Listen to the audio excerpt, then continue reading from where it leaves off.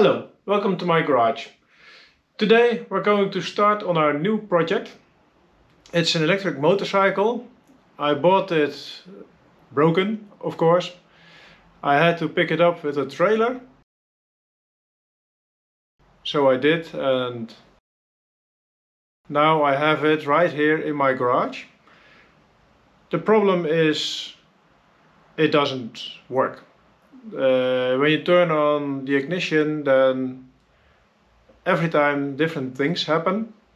The dashboard lights up or it doesn't. The charger does not work. Sometimes things light up, sometimes they don't. So first thing I want to do with this is to get the panels off and check the connectors if they're very corroded or something, or loose connections or something like that. I have measured the voltage in the main battery. That's about 60 volts.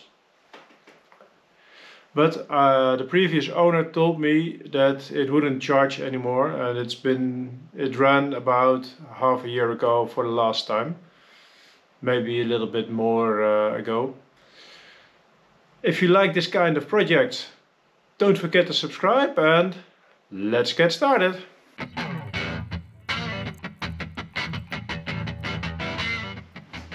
It's hard to get this one apart.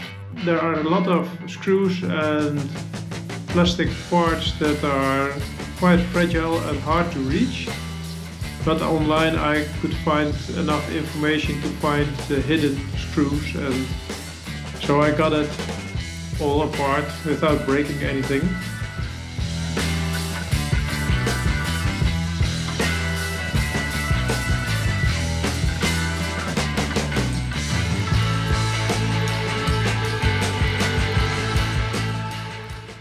The front I didn't find any suspicious things, so I went to the battery and this is what I found. Pretty corroded connectors. Not all. It had about 60 volts, and when I turn on the ignition it immediately drops. And measuring some cells will learn me that this one has about 1 volt, 1.1, 0.09. Now I have part of the pack from the Volvo project. The Vectrix runs at a maximum of about 150 volts, so I take 5 of these batteries. So I hook up a jumper cable here and here, and I will connect that direct to the motor controller, so I have power without the original battery, and then we'll see what happens. Now I have about 150 volt on the starter cables. This one has no pre-charge relay, so we have to pre-charge it manually. We will pre-charge it with the light bulb. I just don't know if this one is a 220 volt light bulb, or if it's going to glow.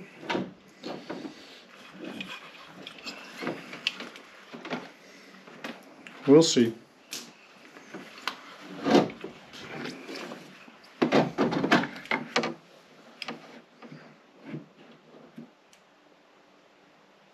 Yeah, I don't know if you could see it, but it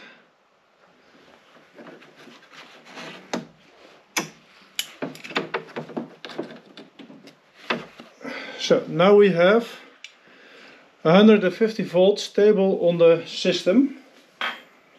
Let's see what happens.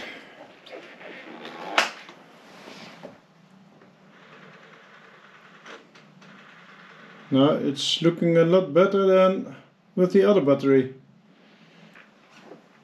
And now a battery problem.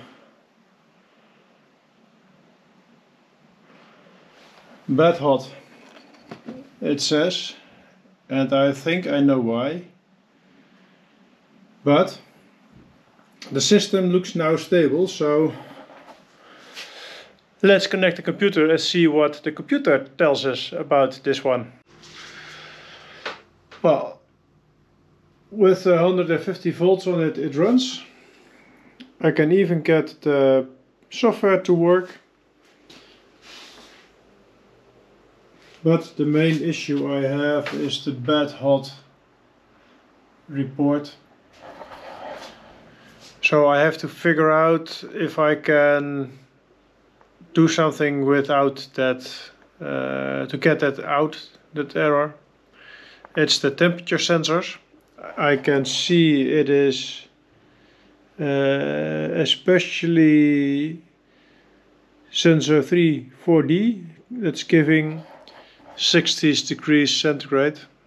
That's about 140 degrees Fahrenheit. So there is something wrong with the temperature sensors. The other ones give extreme low reading. The ambient temperature is about 13 degrees centigrade or 11.7, depending on which sensor you look at. And it's in the garage here a little bit warmer, but that should not be a problem. So let's find out if we can get to do something about that temperature readings. Now I have removed the batteries. It was quite a job, and there are all kinds of liquids inside. I think there are some batteries leaking, and this is the worst of the temperature sensors. They're all corroded. There were a few that were looking bad. This is the worst one, and there was one not functioning. So I'm going to clean it up and see if the sensor gets a reading. Well, cleaning up the boards made it look like normal temperatures. So the irregular temperatures were caused due to corrosion on the temperature sensor boards. I have cleaned them up. They will work now, I think, but it's not a long-term solution, but that does not matter because I am going to change the battery anyway. So let's put the battery back together and see what the charger does. Now, after cleaning the temperature sensor board, I tried to mount it again, and it's so far gone, it's snapped off. So it's basically a temperature sensor, no more, no less. So I'll put in another temperature sensor and see what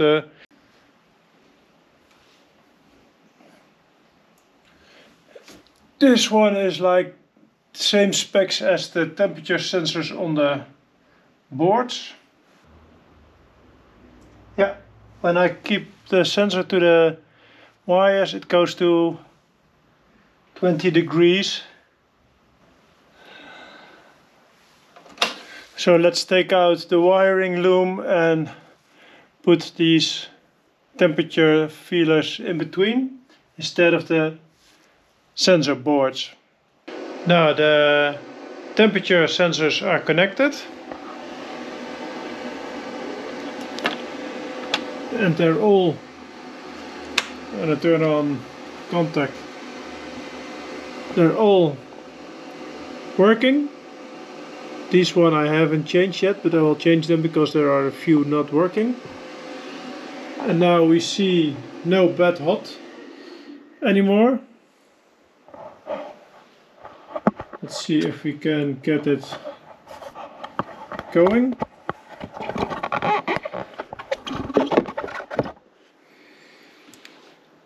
Left brake, right brake, it says go.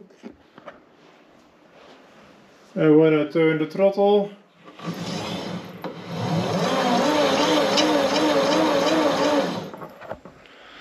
It's working. Now let's get the other ones finished. So maybe we can even make a test drive. Who knows? Now I'm topping off the batteries. Hoping that they're all about the same, in the same state of charge. Now let's put the first battery back, and hopefully when I need it, the last one of the front battery pack is charged. Let's get to it. During the removal of the headlight, the bulb broke. My fault, but not a big problem. When I picked up the motorcycle, the front brake had no brake pressure, but after a few times turning on the ignition, it cycled, and from one moment to another I had brake pressure and the brakes worked perfect.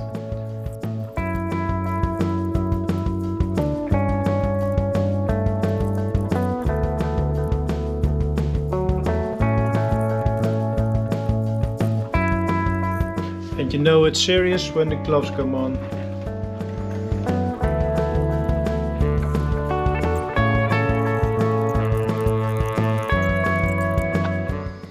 First time on its own power. Something happening.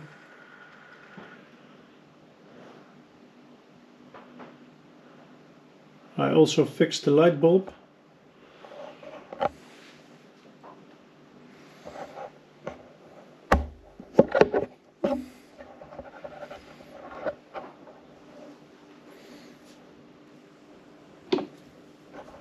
And it says go.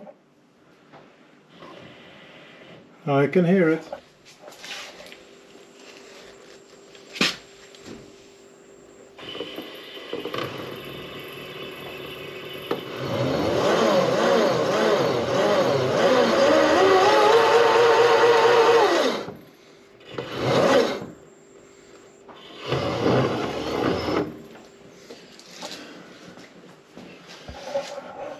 It's making some funny noises, but it's working. Let's connect the computer and see what it's... No, let's turn it off and connect the charger. See what the charger does. And the charger goes in.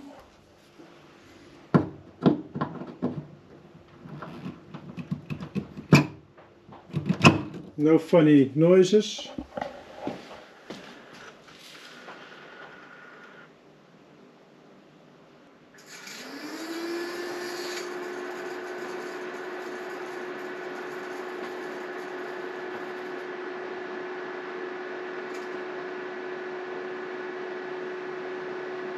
It looks like it's charging. It's completely working. That's great.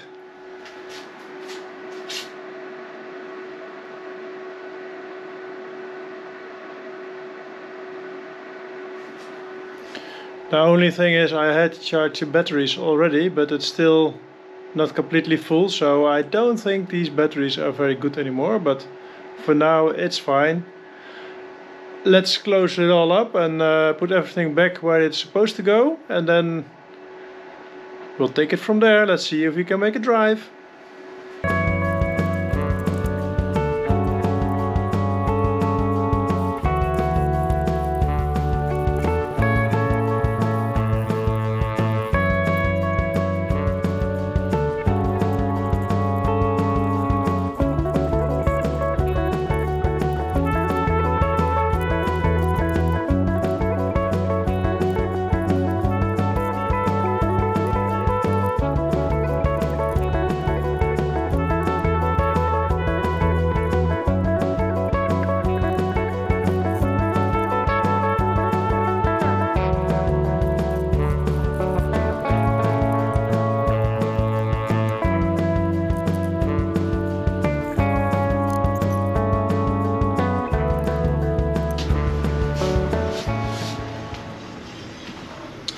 Well, let's go for the first spin.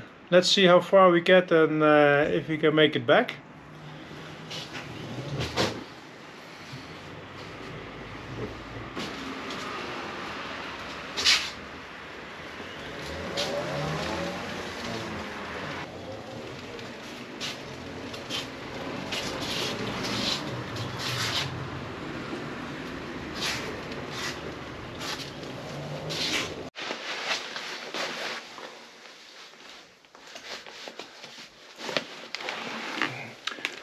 Well, that was kind of interesting. It was a fun drive, but the range should be about 50 kilometers according to the dashboard. But after about 10 kilometers the light of the battery went on. And there were just a few bars gone. It wasn't even halfway, but I lost already a lot of power. I made it home with about 30 kilometers an hour. The total trip was about 18 kilometers on a full battery. So that's not very good. Yeah, it was about 18 kilometers. But it's fun to drive. And I'm definitely going to change the battery. And probably will make some more upgrades of this nice Vectrix. If you like this kind of videos, don't forget to subscribe, and who knows what kind of batteries will I choose. See you on the next one.